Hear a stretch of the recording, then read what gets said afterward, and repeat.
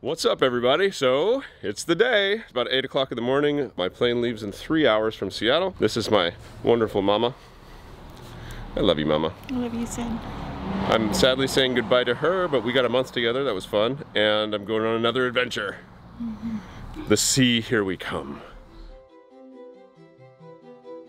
I've been offered to board a plane bound for Hawaii.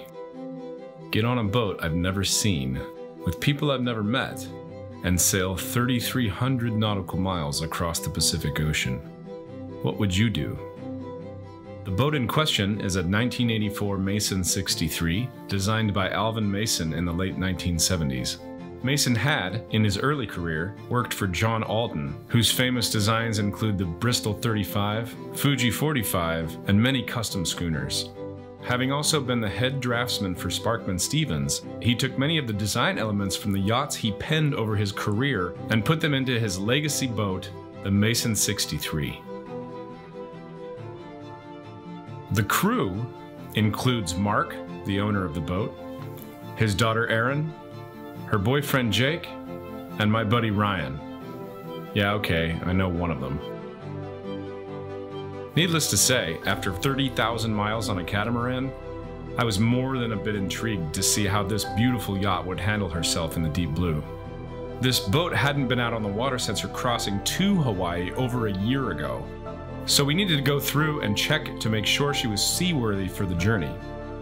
The first thing we did was take the sails down to simultaneously check them for wear and check the halyards for chafe. For you non-sailors, halyards are the lines that hold up the sails. Okay, so we found our first problem here. This is the jib halyard. It goes onto the top swivel of the Harkin roller furler and pulls it up. So this is stay set, and this is Dyneema chafe sleeve, and there's a pretty good, this is worn through all the way to the stay set. This will break underway if it gets enough strain on it. So what we need to do is to take this and move it so it's on the block up a little farther. So what we're gonna do is cut off this one. I'll cut off all the whipping, and then probably just pull the whipping out, and then we'll tie it in a bowline. That'll make this block right about here instead. And then we're gonna lock wire all the shackles, because one of the shackles was just completely, it was about to fall off. Make sure all your shackles are lock wired, because this one was like on the hairy edge of. The next step was to lube the sails as we raised them back up. That way, if we have any problems offshore, it'll be that much easier to get this big piece of Dacron down in an emergency. Checking the mizzen, that's the rear mast on a two-masted boat, we found a very similar problem where the chafe was even more significant. We handled this halyard in the same fashion, and the mizzen sail was ready to go. I just got off the phone with Eric. We're getting our iridium. That's amazing. Thank you, Eric. You're the man. He went and dug through all my crap from Zingaro, like 7 boxes full of shit to get that iridium.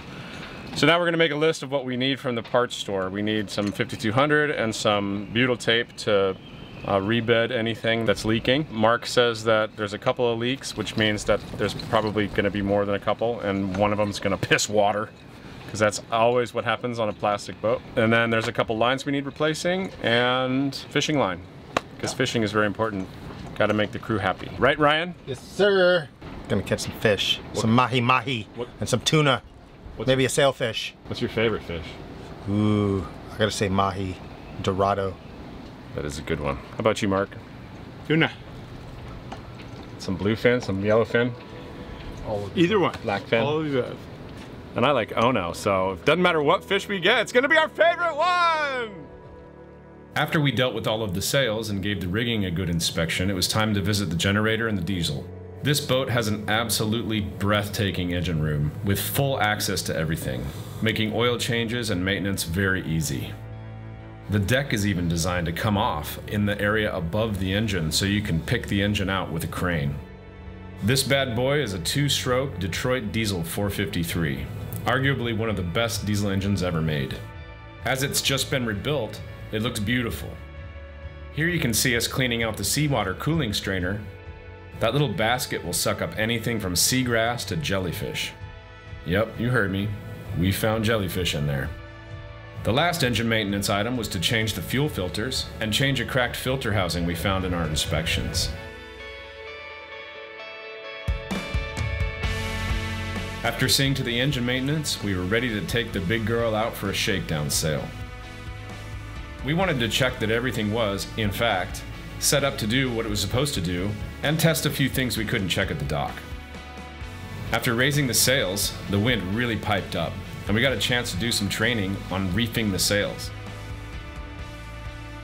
We also started the water maker to make sure it was making us the oh so important shower water. People get pretty stinky after 3 weeks on a boat. Okay, the day's over. We took the sails down and now we're beating into the wind, 23 knots, probably 2-meter waves, and it's not really fun. But the boat's handling it well. We're doing 5 knots, like straight up wind. I could never do this with Zingaro. So you said the propeller gives you the push, not the engine? Yeah, the propeller. A good propeller makes all the difference in the world. This is a Max Prop 4-blade. 4-blade? 4-blade. Lots of traction. Maybe I'll go down below and show you guys what's banging around down there. Well, this is why you do a sea trial. We found many broken latches, leaking deck hardware, and other points of maintenance we needed to deal with. And after we got into port, Mark and I had a meeting to make a list of everything we needed to do before departure. We tested the EPIRB, sealed the mast once again, replaced the weather stripping on the aft lazarette hatch. For you non-sailors, lazarette is a fancy word for locker. And rebedded a few of the deck protrusions. Now we were finally ready to go. Go, go, go, go! Okay, hit it! Good work! We did it. We're just getting some fuel here before we leave. Should be leaving around 5, 6 o'clock, so we're getting everything prepared, ready to go.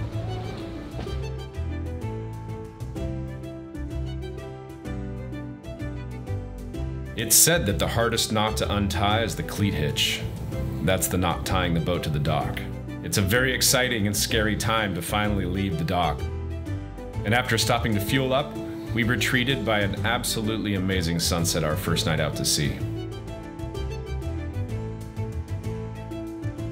During the night, we noticed that the breaker for the navigation lights kept tripping, and for the life of me, I couldn't figure out why. So the decision was made to stop at Hanalei Bay on Hawaii's Kauai Island to troubleshoot.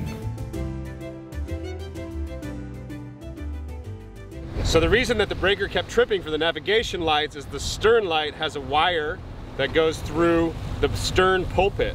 And the stern pulpit is connected to the lifelines. And that whole thing is charged because somewhere in there that wire is frayed and it's touching the stern pulpit, which is then grounding to the lifelines.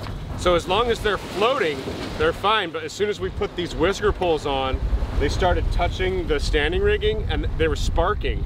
And the only reason I saw it was because it was really dark last night and I thought there was a light going on up here. It was like light, light, light, light, light, light, light, light. And I was like, what is that? And I saw the sparks and I was like, oh shit, we're gonna catch the boat on fire.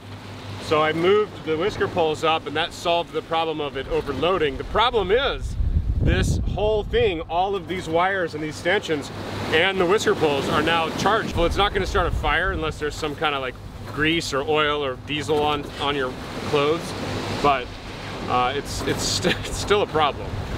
So we've got the rest of the Pacific to figure this one out.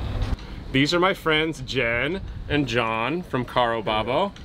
This is the second time we've met, and we've been friends for a few years. John has a blog, and you are an ex-journalist, printer? Worked in the newspaper industry, but I was a supplier. Yeah. Newspaper industry. That's what we say, newspaper industry. He's got a strong command of the English language. Good to see you, buddy. Good to see you. Thanks for rowing over. Yeah, we see you in different places. Yeah, very cool. Yeah. What are you monkeys doing? So using my monkey toes to pull things out of the chain locker.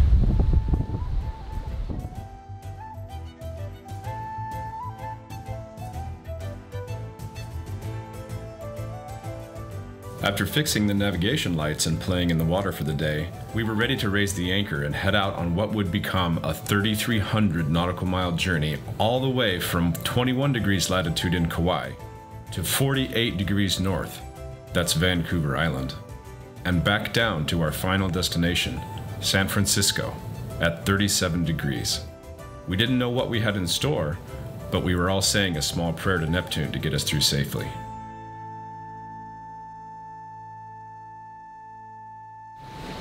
All right, it is officially day 3. We left Kauai yesterday. It's about 6 in the morning. I'm just getting off watch.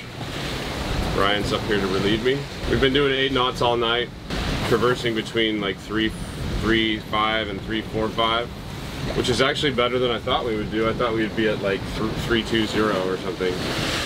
But we've made it 110 miles and we left at like 4. So in 17 hours we've done 110 miles. So we're not breaking any records, but we're averaging probably 7.4 knots, something like that. So, oh no, wait, it's only been 14 hours. So that's even better. 7.5, 7.6. The wind has been pretty constant at 18 knots, and every once in a while a wave will just hit the boat and it'll come through here and it'll just splash this entire area. Like, this is all wet here on the table. I had to get my foulies on last night because I was freezing cold. But now it's gonna warm up, so Ryan should be fine. It might bring a sweater up here on night watch from now on though. Yep, about that time. Yeah. We is gonna go do some fishing. Little lure that Al Sprague made for us. This thing just rigged up ourselves a little wire leader with a swivel and some 250-pound test trawling line. Cool. This thing is the craziest thing to me. Like, look how far it's going. It's like 90 degrees to the rest of the boat. I don't know if I'll ever get used to that. All right, guys. So one of the things about being on a boat is always having your awareness of where your lines are run and what's going to bind up with other things. So I was looking at this line right here. This is called a preventer. And what a preventer does is it prevents your boom from swinging the other way and slamming in case you had a wind switch or somebody wasn't paying attention at the helm. So what we're going to do is we're going to move this preventer on the inside of our safety lines. So in case the wind twitches or we have some kind of a problem, it's not going to rip our barbecue off and pull on these. So what I'm going to do is I'm going to build a little line that's going to go around here to attach our preventer, so it goes from here to here instead of from outside of here to out here. So we're going to take this little piece. We're going to do a regular little knot. Okay, I'm going to put this through here. We're going to make another little overhand knot. And what that is, we got these 2 knots. We pull them together. Those are lover's knots. Fisherman's knot. Or a fisherman's knot. Now we got ourselves a loop. Now what we can do, Just fall off the boat. Try not to do that. What we're gonna do is we're gonna loop this around here. And we're gonna do another pass through like that. And you're going through itself, right? Just through itself, yeah. And that should be enough.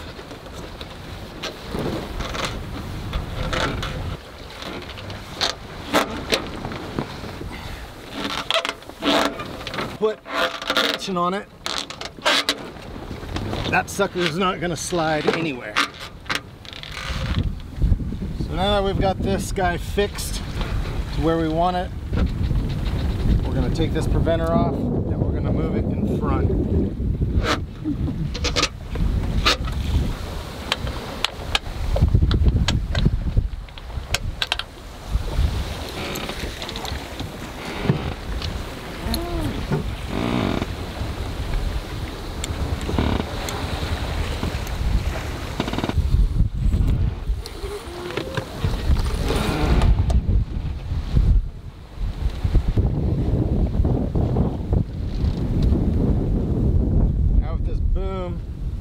Swings this way, this is going to prevent this boom from swinging that way and ripping everything else off. Yeah, that'll be a lot easier to tack now too, because we can just disconnect it from here and then bring it over here and connect it to the other one. Before we had to whip it around the entire backstay and like lean out over the boat. So nice job, Rye. Good on you, brother. This stuff is called Spartite. It seals the mast in this little boot. And I think what's happening is every time it's loaded down, it's separating the mast from the Spartite. And it's just leaking a little bit because we sealed it here on the back, but we haven't sealed it all the way around the mast. So I'm gonna put a little bead all the way around the mast and I hope that'll fix it. I think it will. So a little trick with this 5200 stuff, keep it in the freezer. It'll make it a little harder when you're in really hot climates. Otherwise it gets really runny. Another little trick that you've seen me do if you've been paying attention is to lick your finger before you touch the adhesive. That way you can make it nice and pretty without getting any on your hands. Because as all of us sailors know, that 5200 is some nasty stuff. It's such good adhesive that we often call it screw the next guy. So this is a series of knots, I guess, that after said and done, we call it the butterfly testicle hitch. And it's for fastening something, cinching something down towards a cleat. So you start off by making a loop. Some people might call this a perfection loop. You run a, just kind of like a pretzel there, back through your main loop, and then around your main line, tag end around the back side of the main line, through your main loop, and then around the two strands where your bite or final loop is going to be. Just get that tag end to stick out and cinch it down nice. So Ryan, if you can hold your finger there, like your finger is the cleat, right? Then you're gonna take your main line and run like you're a bite through it, like you're making a trucker's hitch. There's your butterfly testicles, okay? So then I'm gonna be the object we're cinching down to the cleat. And you're just gonna, you can run like a clove hitch off of this or just loop around, whatever you need to do to fasten your object down. We'll do a clove hitch around my arm, so the object. And then you finish it like a trucker's hitch. Oh, damn it. Just like that. Cinch it down. Ryan is the cleat, remember? And just tie a bite to finish your trucker's hitch. Oh. Cool. Bam, bam. Complicated series of knots that we call the butterfly testicle hitch. Mostly for boat applications, So what? things like that. Can you tie this again, this part of it? Oh yeah, that's just like a mainline bite. Overhand. Just a mainline bite. Got Quick release system. Boop. Got it. If you tie it from this end, it doesn't work, right? A lot of people know that. You have to just play with it so you know which side you're tightening. Oh, I see. Otherwise, if you cinch this down and you pull on it, it just cinches down to your other line. Say my finger's the line. Yeah. So if I tie this on the wrong side of the line, Just make a slip loop. it's gonna cinch down to my line and it's gonna be a pain to get out later. So you always have to tie that down. See how it cinches? Yeah. You always have to tie the start of that like trucker's hitch on the right side of the line, otherwise it's going to cinch down. So you want your main line to be able to pull that trucker's hitch loop like free. So I'm pulling the main line. It's all a matter of where your tension is coming from. I like that knot. Clove hitch around your arm or whatever you're cinching down to the cleat. Back through. I can kind of cinch that and tie a regular bite so it's all easy to undo later. Love it. Cool. Alright, so what we do? This is the fireman's carry. Fireman's carry, yeah.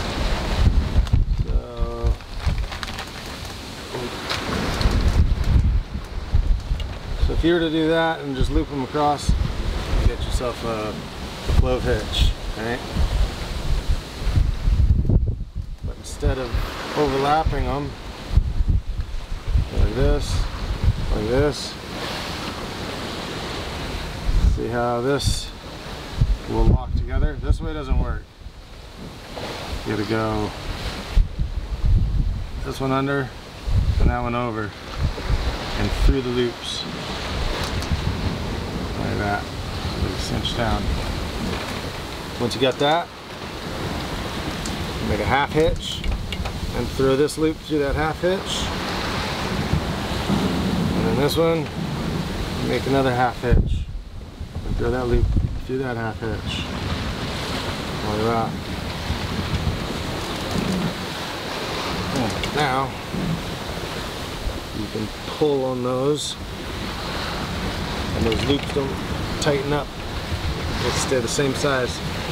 And like this would, like my upper body, and shoulders, this would rest under my armpits. Yeah, and then that my would be like butt a seat. would sit right there. Yeah.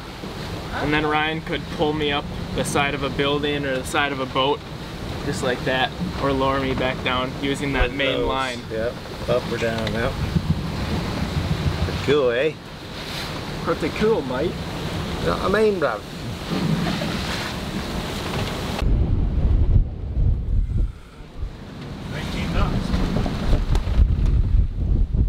Can you guys see the rainbow? That's a pretty one. So I just reefed down the whole boat. Mizzen's on the single reef, main's on a single reef, staysail's put away, and the jib is fully out. We are doing 9.2 knots on a course of 340, and the sun's about to set. It was a beautiful day today. This is like what sailing days should be. Sunny, good wind, 15 knots of wind all day. Just picked up now that the sun's going down, so hopefully that'll actually stay because we want to be trucking. Wind forecast comes out in an hour, and we might see the green flash tonight. Have you ever seen the green flash, Aaron? Yeah. Yeah? Yep. How about you, Mark? Yep, several times.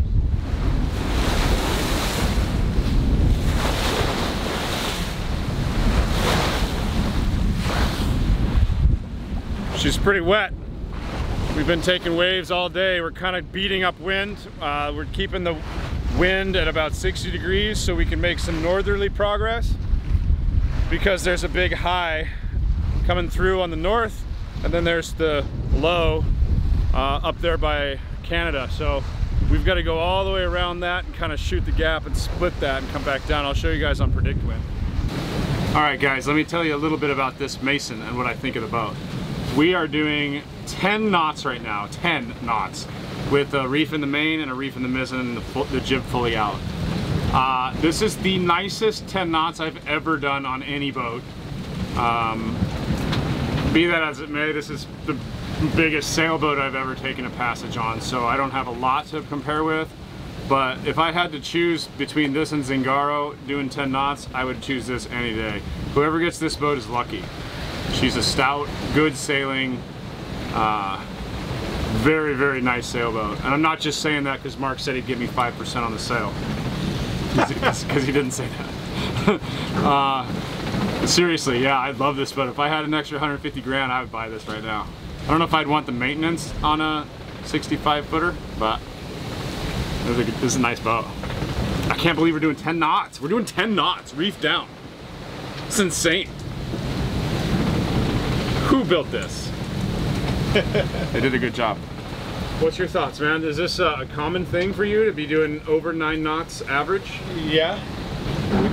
We had many days where we were doing over 9 knots on our first Pacific crossing. Yeah? Yeah. And you hit 10 knots on that crossing too? Several times. Yeah. Not a problem. Going upwind? Because we're pretty much going upwind right now. Yeah. Yeah. Wow. And the motion, I mean, I just fell off 5 degrees. I went from 340 to 335, and we are just kind of cruising, doing between 9 and 10 knots. And that's impressive.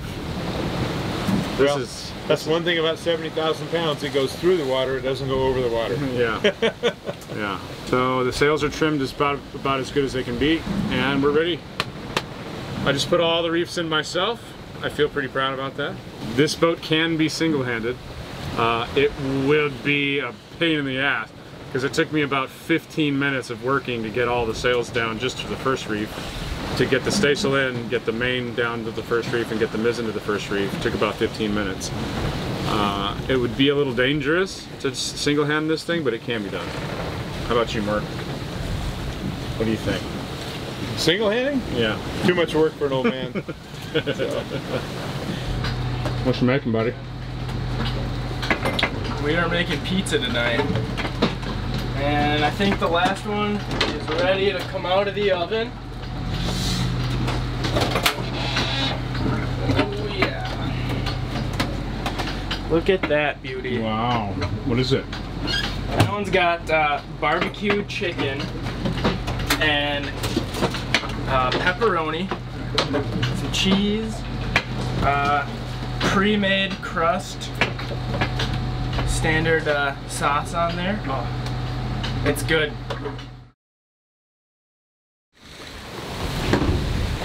All right, it's morning, day 4. It's about 5 o'clock in the morning. The sun's just coming out. We've been doing 353 all night, which is north-northwest, and there was a system that just came through right when I was coming on watch, and now we're going a little bit farther north. The wind is coming from over here. Before it was coming from kind of right forward of the beam. Now it's our aft starboard quadrant, which is the right backhand side. I'm just waiting to turn the boat back around a little bit and watch the sunrise. So you can hear the sails kind of luffing because we would just pass the system, and it actually just ran over top of us, got us a little wet. That's been happening all night. It's been a couple beautiful days of sailing, and now we're starting to get into the storms. Just because I think this is where the temperature is going to start cooling down a little bit. I'm in my foulies, and I think that we'll be in those for a little while. We're still heading north, right towards Alaska, right where we want to go, and the new forecast comes out in half an hour. So I'm going to download that, and we'll see what we can see. So right after sunrise, the wind let up, and I needed to shake the reefs out of the sails. So that's what you can see me doing here. I'm taking the halyard down, unhooking the sail from the reef hook, and raising it up the rest of the way. After that, the wind was at a good bearing to put all the sails up. So I loosened the staysail sail, and then there was 4. But no rest for the weary. The refrigerator was causing us problems.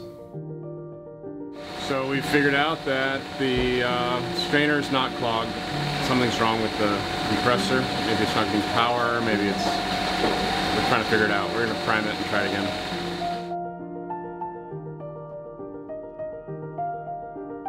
So this would be a problem that would haunt us for the entire way. What we ended up figuring out here was that the boat was going fast enough where the water moving past the through hole was causing a vacuum and actually sucking air through the line and unpriming the pump.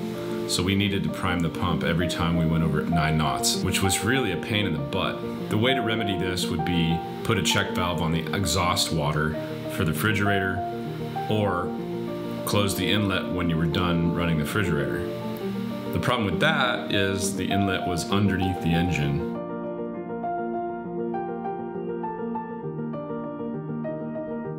And we would have had to crawl in the engine room every time. So this will be an ongoing problem, you'll see.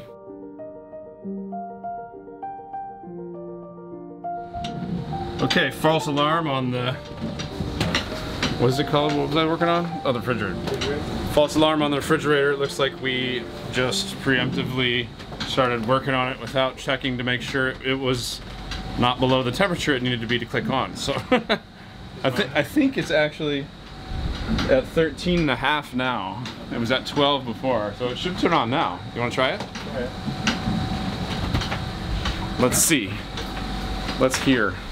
It will be right under here.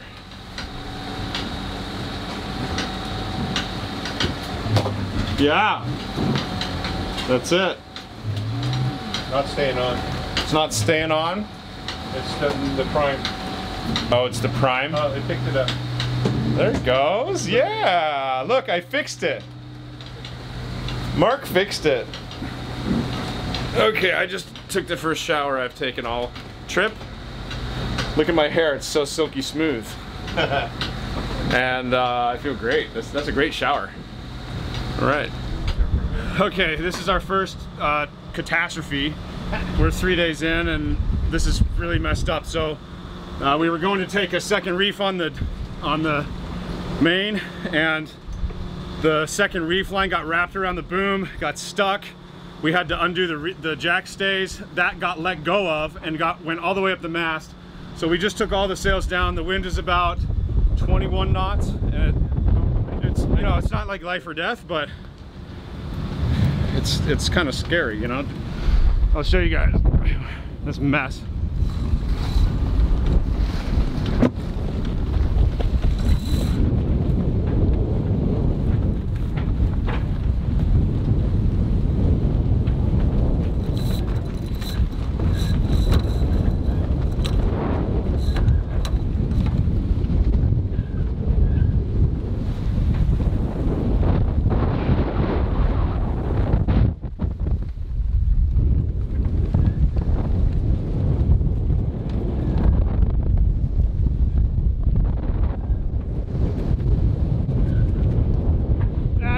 We need on the second spreader.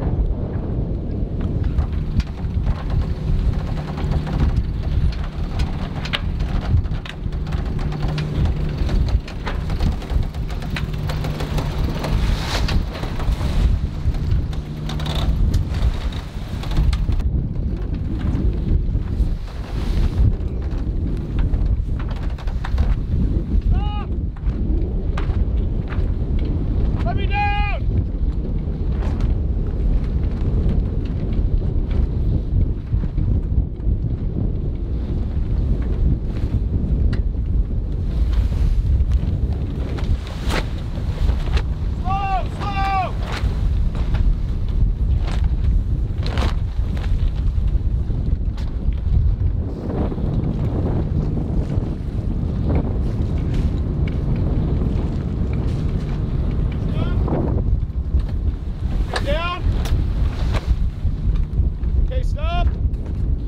Okay, down.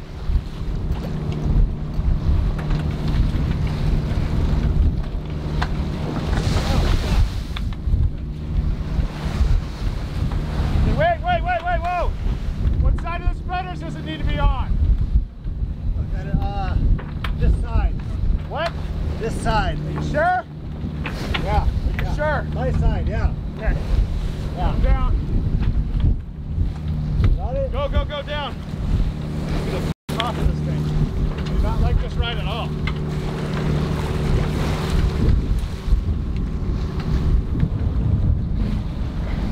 What's going on? Why can't you get down? Get this. Here, the clutch is actually. You got it? I got the clutch. Okay. Shit. Fuck that ride, man. It's fun, isn't it? Did it! Yeah! That was not cool. Don't try this at home. Okay. Oh my God, I don't want to do that again this trip. Let's not do that again. Yeah. From now on, if these get hung up, we just need to go upwind. We need to turn the engine on because I am not doing that again.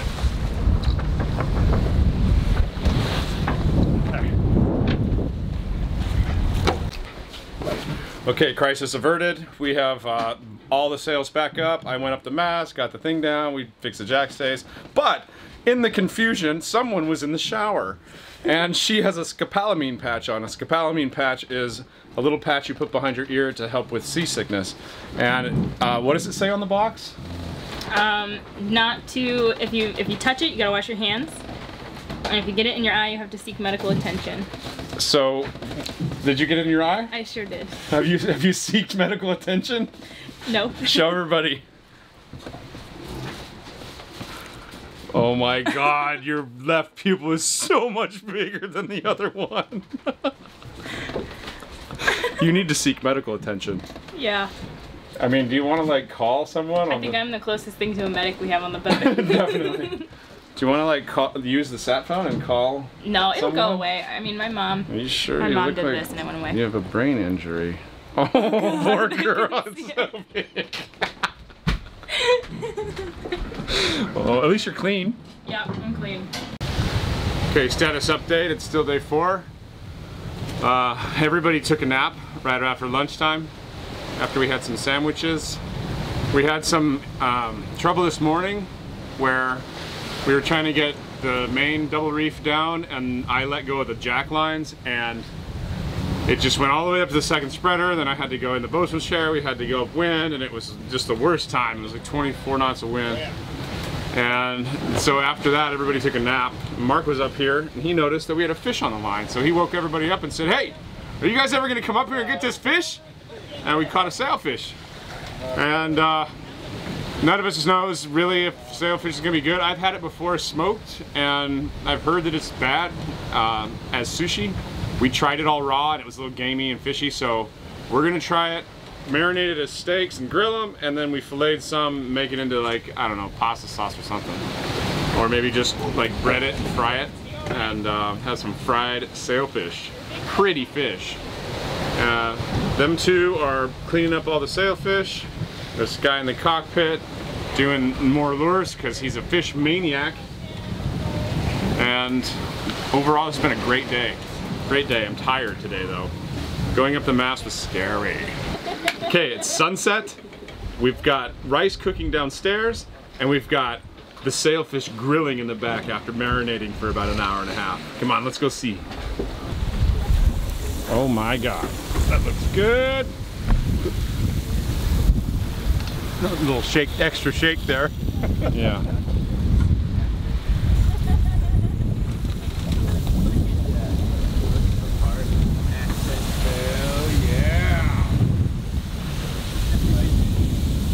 Now we're living.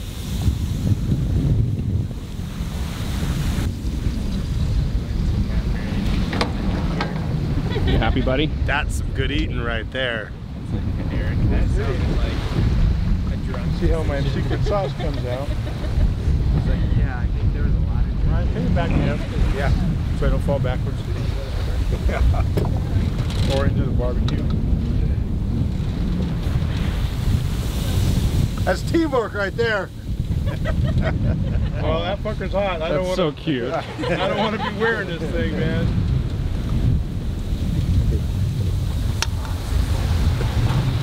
Okay. You can let go now, Ryan. But I just don't want to.